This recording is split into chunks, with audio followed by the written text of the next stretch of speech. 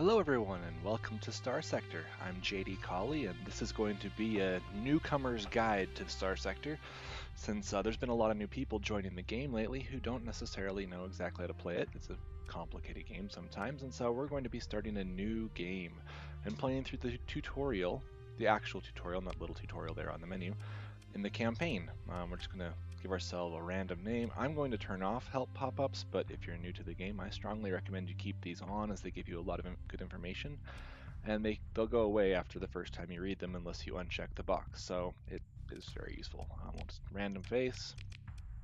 He looks good. We're going to leave these settings on normal and continue. There's lots of options here. The Bounty Hunter and Scavenger are the two harder of these five. This one can be pretty much anything. You can end up with some really interesting stuff with this one.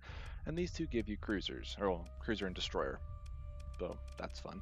I'm going to be going with the Scavenger. The reason for this is because this is probably the quote-unquote hardest of the starts. It's not terribly difficult, but Starsector is a combat-focused game at its core, and the Scavenger is the least combat-focused of the starts, so ergo, it's the hardest.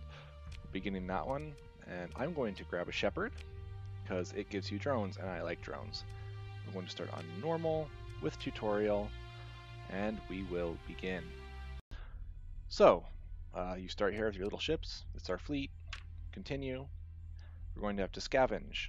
You can read that if you want in your game, but I won't do so. So we need to fly upwards a bit. You do that with the left mouse button. Just click on this little debris field. We can pause the game for a second. You'll find these in the world. If you press tab, you can see them on the mini map. Once you've discovered them, they'll be listed as a debris field. And this is just the sector, or the system. This is the sector. We're in Galatia here, next to Corvus and Samara. We cannot currently leave the system, and that's okay because we don't want to yet because we're small and squishy and die easily. That will be fixed before the end of the tutorial, but for now, we'll just scavenge as the game suggests. So in this version of Starsector, you really need to pay attention to these two words in green. It will tell you how likely it is that you're going to get something of value and how likely it is that you're going to be damaged by the operation. In previous versions, it wasn't too significant. You weren't likely to lose very much, but in this one, you can lose quite a bit of stuff very quickly. So you want to make sure that the salvage operation risk is low. We're going to not pay attention to that this time and see what happens to us. But all right, so we'll assess. It says our scavenging effectiveness is 29%, which is fairly low. You can see the modifiers from everything, and we'll begin operations. This is the stuff we find. Pretty much always take all. You just want to pay attention down here in the bottom left to cargo capacity and fuel capacity. If you ever go over on either of these, you'll start to consume supplies at a faster rate. Supplies are your lifeblood. If you run out of them, your ships will start to fall apart and you will die. So take all. We now have 39 supplies, see? And we're still under capacity, so we're good. We'll confirm and continue. Wait for this to recharge. We'll scavenge again. It's now a significant risk involved in running the salvage operation. Begin it again. Our effectiveness has gone down. We'll see if we take a hit by salvaging again. Oh, we lost 4 machinery. These things are expensive, by the way. There's a very unlikely chance that I'm going to make back in money what I just lost salvaging this, but I'm going to do it anyway. Well, at that point, it already committed. There'd be no point in trying to get away from it, but I'm just saying, in general, low is pretty much the most valuable thing you can do with salvaging, and anything else is going to be fairly risky unless you have a lot of equipment or skill points in salvaging. Anyway, so we're going to quick save as the game suggests. I apologize, I've got a stuffy nose right now, so if you hear that. Anyway, a pirate fleet is approaching. Oh no! Let's fight it. We're not going to be loading because we shouldn't need to. This fight is very easy. It's basically an introduction. He's going very slow as well. Oh, is that in vanilla now? The danger symbol? I didn't know that. I haven't played a lot of 9.1a, so. All right, move into engage. We will not transfer command. Transferring command is how you move your commander, essentially your ability to control a ship, to another ship in your fleet before combat. You can also do that in combat, and I'll show you how to do that in a moment. But for the moment, we'll stay in our... Actually, no, I take that back. I will show you how to do it in combat and now, because I want to be flying the Wayfarer, but I'll start off in the Shepherd so you can see how to change things. So transfer command, we're going to select the Shepherd. You see our little face now in the Shepherd. All right, we'll continue. So we'll deploy both ships, or you can just hit the all button.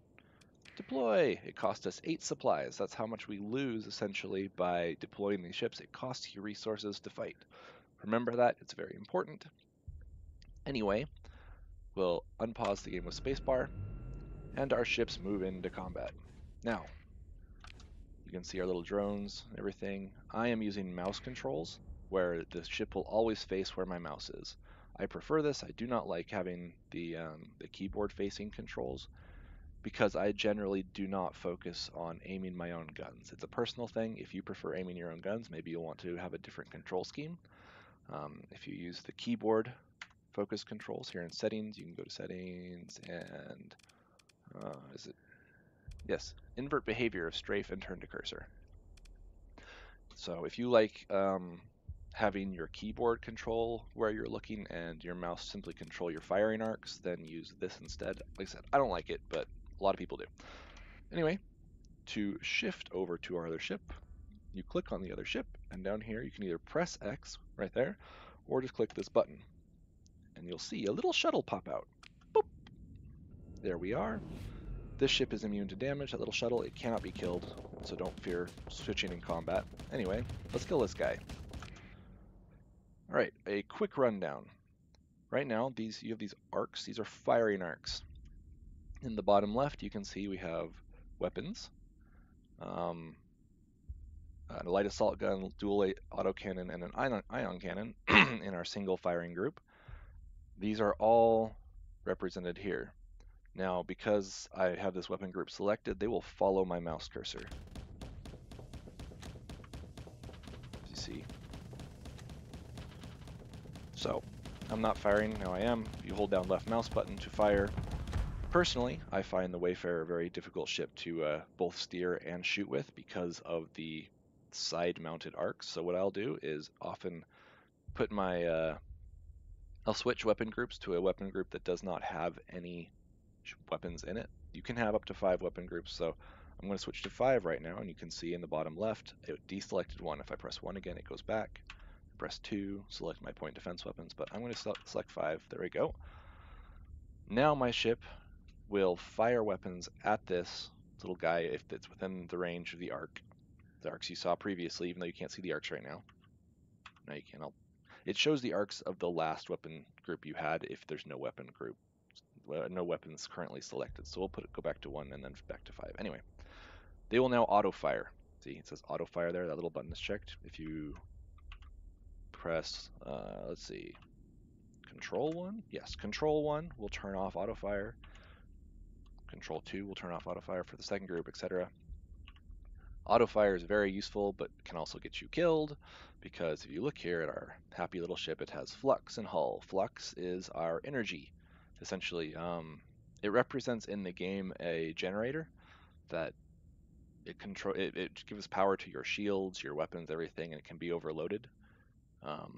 And that is done through flux. Flux is created when you fire weapons. It is created when you take hits on your shields.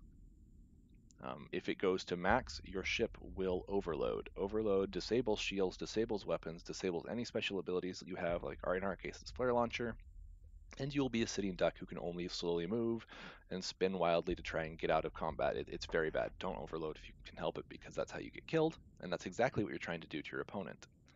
In this case, this guy won't overload, ever, because he doesn't use shields. Him overloading would be an impressive feat, honestly. So in our case, we're just trying to wear his armor down and kill him, because he's an armor-based ship, and that they don't really worry about it. That's the advantage of armor.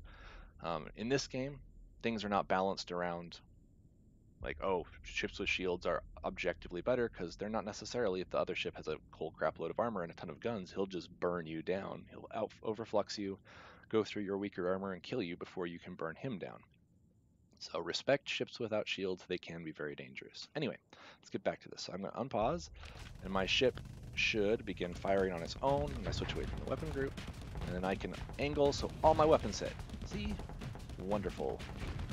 Uh-oh. My ship is now full on flux. If he fires at me even once right now, I will overload. So I'm going to turn off my guns by pressing X. It says holding fire, and I'm going to back off. Fortunately, he's distracted by the drones right now, which is what they're for. And now that he's far enough away to not instantly shoot me, I'm going to press V. V will vent flux. Venting is essentially the same as overloading. You cannot use guns, shields, or abilities, hi kitty, while you're venting, but it vents, or it is much faster than overload and completely empties your flux bar, unlike an overload, which will only empty some of it and still disable you the same way. So press V, boom, we're venting our flux, and now we can dive back in. Turn my guns back on, turn my shields back on. If you notice, there's two different numbers coming up here, yellow and red. Yellow is armor hits, red is hull hits. Hull is bad. As you can see, his hull is decreasing there, right below his flux, and he will soon be dead at this rate. He is losing very badly. I apologize if you can hear my cat. She's very friendly and wants food. So, all right, we'll claim victory.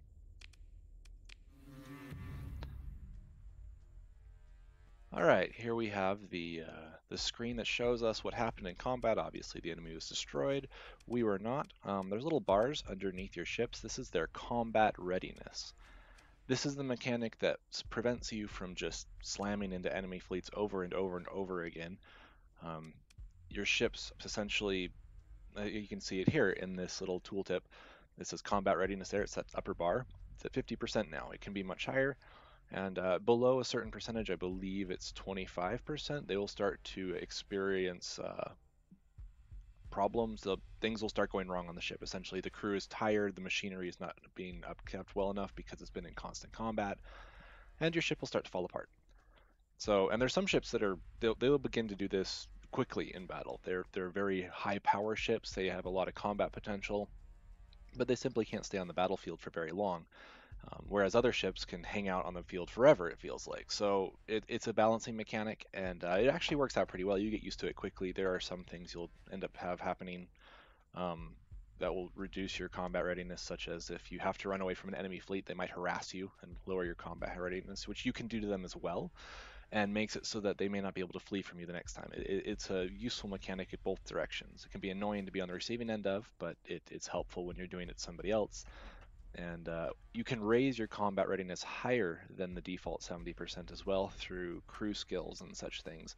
So it or not crew skills, sorry, by commander skills.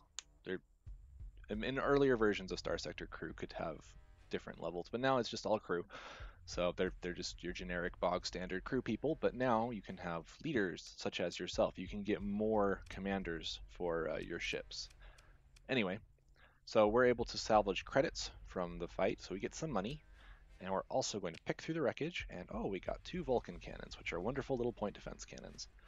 Quick breakdown of weapons. When you mouse over a weapon, it will give you its primary role, in this case point defense. It's mount type, so there's 3 different sizes of mounts, and many different types.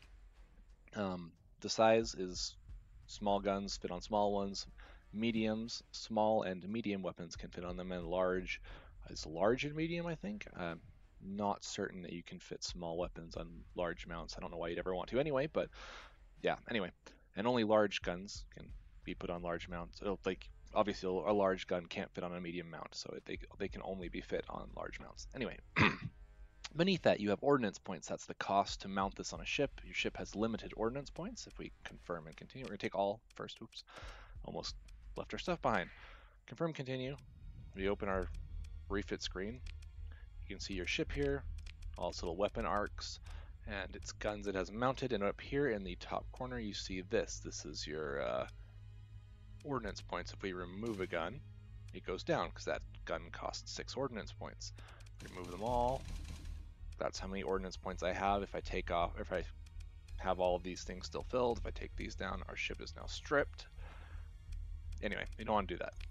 But that shows you that different weapons have different costs to deploy on a ship. Um, so there are some weapons that are much more powerful than their other weapons of the same size, but are balanced by their ordnance cost. You just simply can't mount very many of them unless your ship is exceptional. This ship, oh good, it has reinforced bulkheads already. This is super useful, especially early in the game when your ships can have a high chance of dying, or if you're using frigates a lot. Frigates tend to die even later in the game. They're just squishy. Sorry if you can hear that. That's the garbage truck outside. Anyway, um, this prevents ships from being unsalvageable. If they die, almost always will be recoverable after battle. It's very useful. They'll get what they call D-mods. Um, you'll see those a lot early in the game. There'll be little red marks up here, I believe, your top left or top right, and then they'll show up in the whole features and mods as debuffs, like things that basically mean this ship has been broken badly enough it's unrepairable without serious refits, and those things will be there. But they'll also make the ship cheaper to maintain and field because it's so broken it's not really hard to keep together. It's like, well, duct tape doesn't cost a lot as opposed to the actual material used to keep ships apart or together. So anyway, on our way. So we defeated the pirates. We'll save to advance the tutorial. See, the D designation right there in the tooltip. All right, we're going to improve our character. Level 50 is the max.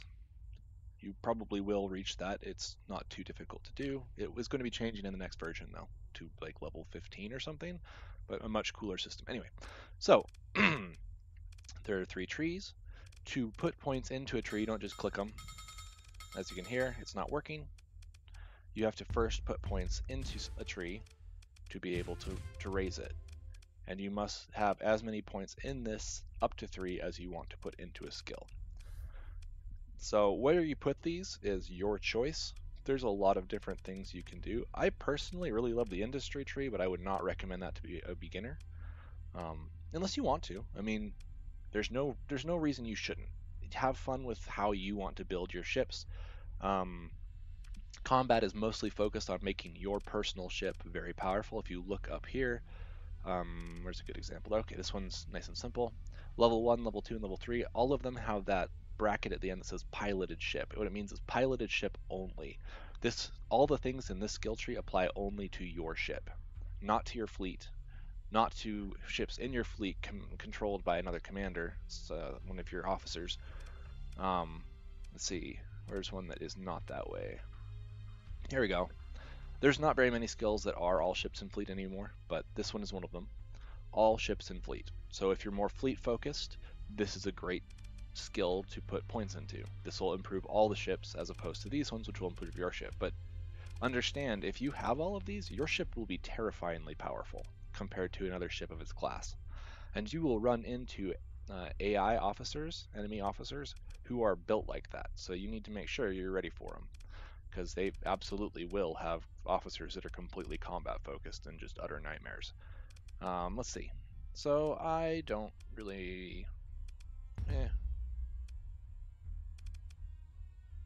Actually, we're going to reset that. I'm going to put one there, there, and there, so I get... I move faster. I have more flux capacitors, so it costs... There's a maximum number of flux capacitors on a ship. I just increased it by 20%, and I increased the flux capacity of my piloted ship. So my ship now has slightly a 10% stronger flux capacity, which means it takes 10% longer to kill me, which is, pretty cool. You don't have to build your stuff the way I did, really. You can do it how you want. Let's see, after dispatching the pirates, okay, we're going to Ansyria. So you can read through all that if you'd like. You press tab, press E, either one works. E takes you to this screen. If you follow the tutorial, you can click on that and then press S to show on map, which will take you to this screen. Right click on Ansyria and it will plot a course. This is independent of your normal movement. Normally you left click on things to move. On this screen you can right click and it'll basically set a waypoint. And now if you look in the bottom right, it says course laid in for Ansyria. I've been saying that wrong. Ansyria.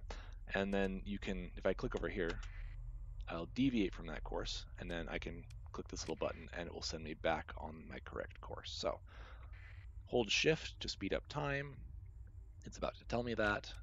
Sustained burn as well is a nice little ability. See, shift to speed up time. So this little ability right here is a wonderful thing. It basically doubles your movement speed at the cost of being much, much less nimble. You can't turn very quickly, but you go really, really fast. This will be your default movement speed for most of the game. One little trick with it, if you're trying to make a quick turn it off and turn it back on. It cancels all momentum when you shift between burn modes, and so you're able to stop on a dime using it. Or if you're already moving and you want to stop on a dime anyway, turn it on and it will also halt your momentum that way. Your momentum, sorry. Okay, so this is the most important lesson you will get in the game right here. Learning to turn on or turn off, depending on the context, your transponder. Super important. This little thing here. Click it twice, it turns it on, and now the police won't arrest us for running dark. They don't like it when you have your transponder off. Basically, they think you're smugglers, which if you have your transponder off, you probably are. So let's fly into Ansira here. You just run into it. You can also go to the space station there. It'll bring up the same menu usually. There are occasions where the star base is separate from the planet, a separate market they call it. Anyway, we're going to open the COM directory and talk to Volta Boss, which will probably be different in your game, but we're going to not, we know what's going on. If you want to find out what's going on in Starsector, you can talk to him there. Take the what's in it for me. It will give you money. What's the plan? We're going to fly into a pirate base and talk to someone. And if they notice me, run away. All right, good luck. Let's see. So there are some mercenary officers here. These are the commanders I was talking about. You can use these people. You can hire them. You ask them what they can do. It tells you how much they cost. If you offer, we can't afford that. And that way you can get commanders for your ships. We don't need that right now, honestly. We will, however, trade. I'm going to sell stuff. Now, actually, no, I'm not, because we're going to go to the pirates, and the pirates have a black market as well. If you sell things at the black market, like, for instance, there's a tariff here of 30%. Basically kills any profit you're going to make. Now, granted, we didn't pay for this, so it's pure profit anyway. We're just getting less profit. If we go to the black market, no tariff. Selling things at the black market is always more profitable, but it will reduce the stability of the world, and the cops will notice. Even if they don't catch you doing it, they will become more and more suspicious. I mean, come on, if every single time your fleet shows up as a system and there's a sudden flurry of black market activity, it doesn't take a super genius to put two and two together and realize maybe you're not on the up and up, right? So black market is very valuable, but it has a cost, and eventually you'll start getting randomly searched more often. You'll lose reputation with the faction in question, and you'll reduce stability, which will decrease the quality and quantity of goods available in the market. So don't do it to someone you like. All right, so he said we need to go there. Again, the E button will take you to this, and same place. So we're going to go to Derinkuyu Mining Station. There's also debris fields. I'm not going to salvage that one right now. We might salvage that one, depending on our situation. We will quick save, and I recommend you do too, because this can be a bit sticky. So we're not going to fly straight in. We're going to do a fun little trick. It's not actually a trick, it's totally like legit within the game. We're going to salvage real quick. Just grab some stuff, and then we're going to continue and fly into this belt. Okay, so this little bar here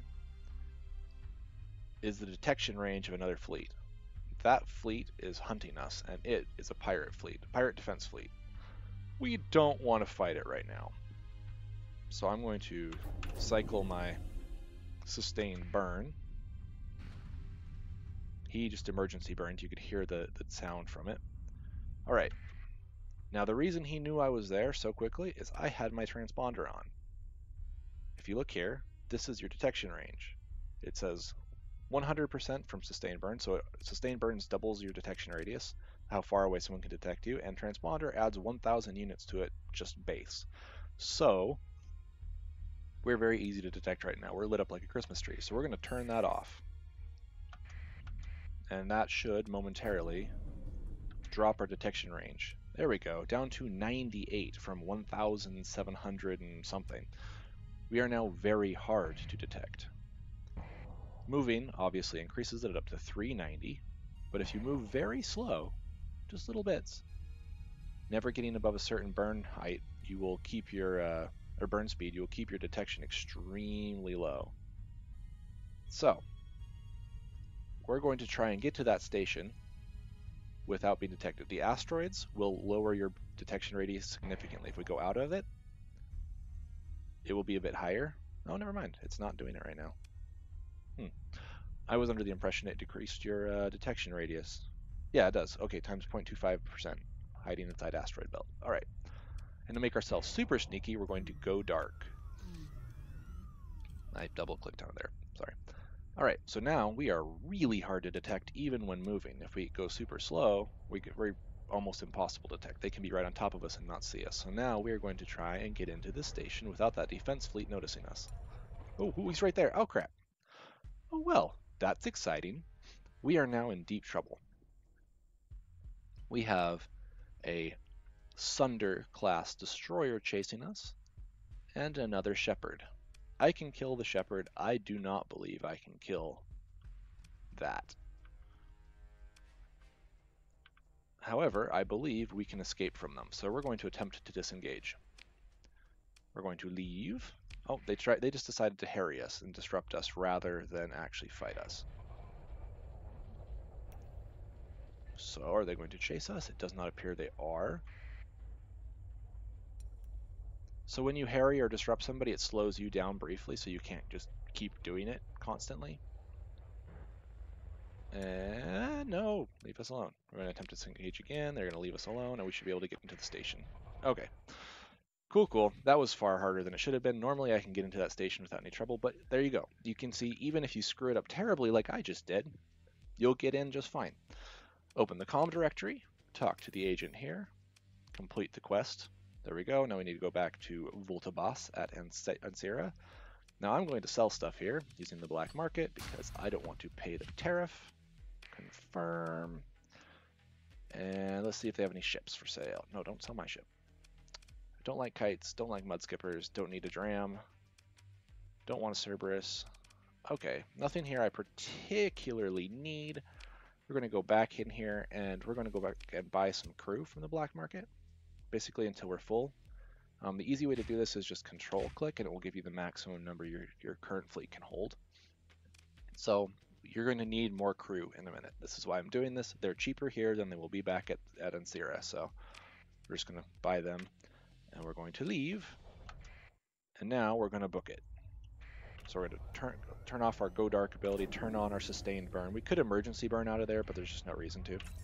Turn back on our transponder and fly back to Ansira, or Ansira, whatever. I don't know. I keep pronouncing that different. We'll just say Ansira. Salvage this on our way through, because why not? And boom, there we go. Okay. Open the comm directory, talk to Volta. Is there a problem? No, there's not. Okay, so they're going to have us go grab an AI core.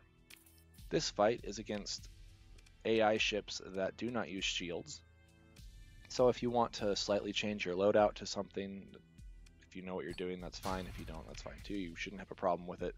This fight is very easy, especially with your little drones. The drones from the Shepherd make pretty short work of them generally. Nope, nobody here worth taking. I would consider buying that Shepherd, but I'm also very, very, very poor right now. So we'll fly over here to this gas giant. And now we need to use our... No, we don't want to establish a colony. We need to use our active sensor burst. Oh, we detected something down there.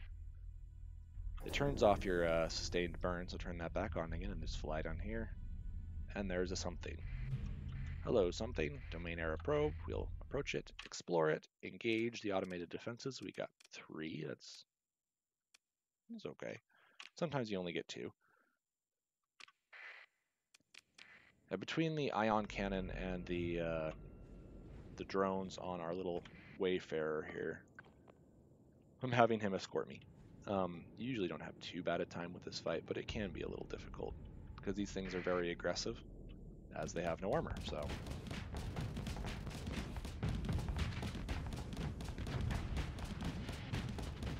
there we go. He's dead. Oh boy.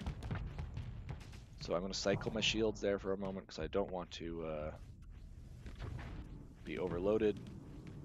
I also got hit in the engines by an EMP missile, which is why I was spinning, because I didn't have a choice. I'll turn my guns back on. Nope, I overloaded. There we go. That's what happens when you overload. It's bad. Now I'm spinning intentionally. The reason is to distribute damage across my armor so that I'm not taking all the hits in the same place, because that is very bad when that happens. That's how you have people start hitting your hull. They drill through your armor. Oh, that's who's doing it. Okay.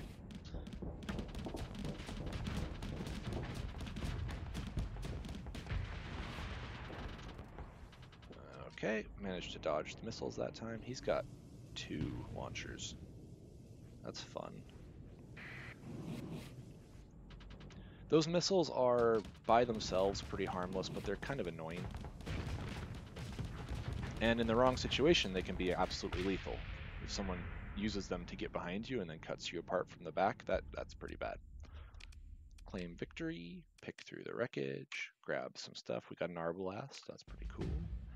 Alright, if you noticed, I don't know if you did, I am now full on fuel and over full. So if I press R, take all, I'm now massively over fuel. I'll be using a harrowing 9.8 supplies per day. If I just control click on the fuel, I'm now using 5.5, which will go down to 0.03 within a day or so. So generally it is not worth holding on to things like fuel. Supplies cost 100 base, fuel costs 25 base, so unless you're like right next to a planet where you can sell stuff, you'll lose more supplies in the transporting of goods when you're overstocked than you will gain by selling them. So don't do it unless you have to. All right. Ooh, derelict ship. We're going to salvage that. Make sure we don't get over fuel, and we're now over on those 2, but we got some more supplies, so that's good. Those are cargo pods that we left there. Okay, we're just going to salvage once just to see if we get anything good. We lost 3 heavy machinery, no, but we got 4. Cool. All right, supplies are worth far more than metals. Metals are also very cheap, so don't worry about just tossing them into space if you have to. All right. Head back, give the commander the good news that we have indeed acquired the AI core. Also, just so you know, AI cores are super illegal in Starsector. A bit of the game's lore, there was a giant war caused by rogue AI. People are a bit touchy about the subject. Do not carry those things around if you're likely to get talked to by the cops.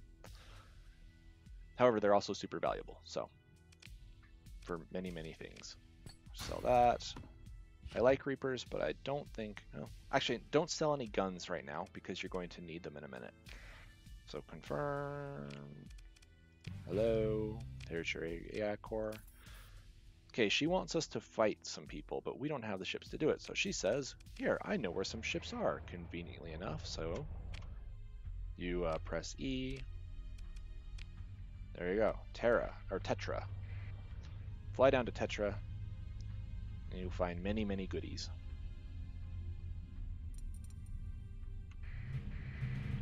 All right, so we're going to salvage a bunch of stuff here. I'm going to put in a quick break because this video is getting a little long, and I'll be right back.